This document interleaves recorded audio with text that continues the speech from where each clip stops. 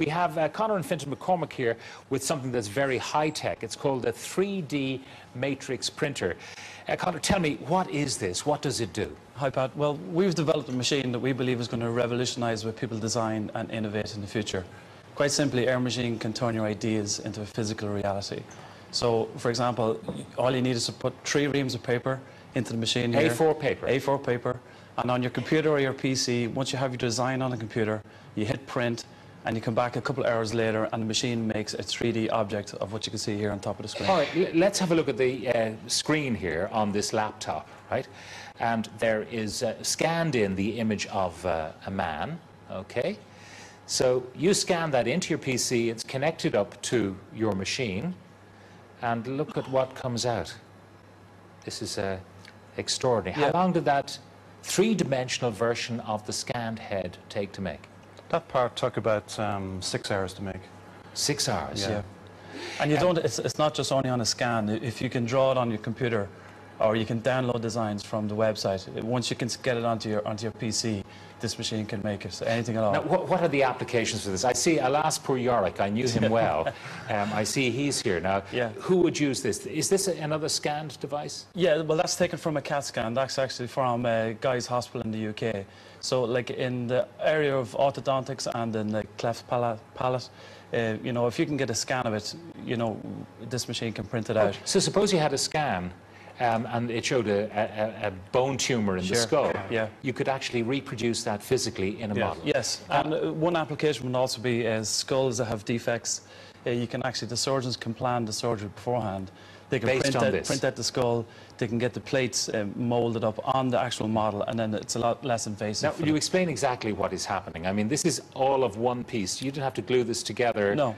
The machine did everything. Yeah, the That's machine how does it the came whole out. thing. Yeah, it takes the software that we've developed, and we've patented this machine. So it takes the design that you have, it breaks it up into a number of layers, and then each layer is the same thickness as a sheet of paper.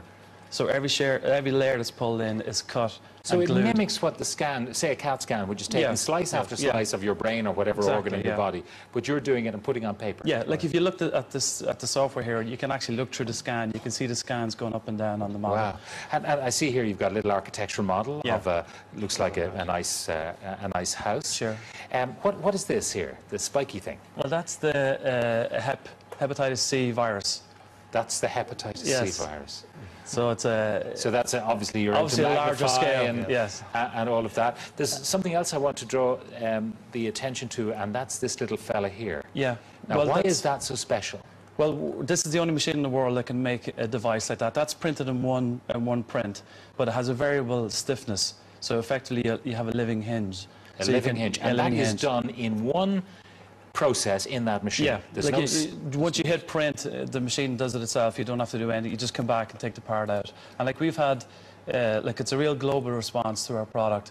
Like over 700 companies in our sales pipeline, from like IBM, Boeing, Nickelodeon, Nintendo, especially in the gaming sector.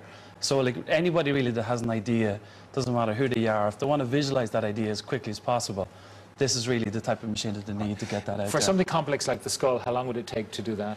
Yeah, the skull took about 37 hours to make, but there's probably like 700 layers of A4 paper. Would you just put it in there and then switch on the machine and walk away? Yeah, yeah. It does everything automatically. It's an overnight type of thing, or like product designers, for example, if they had 4 or 5 different designs, they could put the 4 or 5 different designs into the machine, and they come back the next morning and they can pick up, for example, the camera. The camera case there. I'm looking here at the dental application. Sure. This is a mould, and a dentist, instead of sending it off, can actually do it him or herself. It's a big thing in the area of orthodontics. Again, through Guy's Hospital in the UK, they're looking at they take a scan of your teeth pre and post surgery, so they can show the patient now what your teeth are going to look like after the surgery. And that camera body that you have there. Yeah. Well, that's like this is it's made in 2 parts. So that was just printed in one go. So just print it like that in the machine, and then you take it back out. But it's very accurate. You can see the 2 parts fitting together. And you can see whether the whole thing is going to work. Yeah, and you can actually touch the design and feel. I like the feel of it. And it's made of paper and glue. How much does this machine cost? Well, it's retailing at 24,950, but it doesn't compete with a regular printer that you'd think of like a HP or a Xerox. Oh. It's really, 3D printers are kind of a niche market, but this market is just about to expand, rapidly expand. And have you got across the world. competitors? We have. Our two main competitors are in the US, but we are 50 times cheaper to run than our competitor. Plus, because we use paper and a water-based adhesive, we are the only eco-friendly 3D printer in the world. So Presumably you could scale up and have bigger paper and therefore bigger models? Yes, it'd be very easy just to go to A3 or A1 paper. All right. And Fantastic. just one last thing for the game of rugby tomorrow. We did a predictive score. Ireland 21, Scotland 3. Oh, there's optimism. Let me give that to you. Thank you very much. That's great, isn't it? Absolutely great. Fantastic. All right. www.mcoretechnologies.com. Thank you very much, guys. Thanks, for being Ben. with- Fantastic. All right.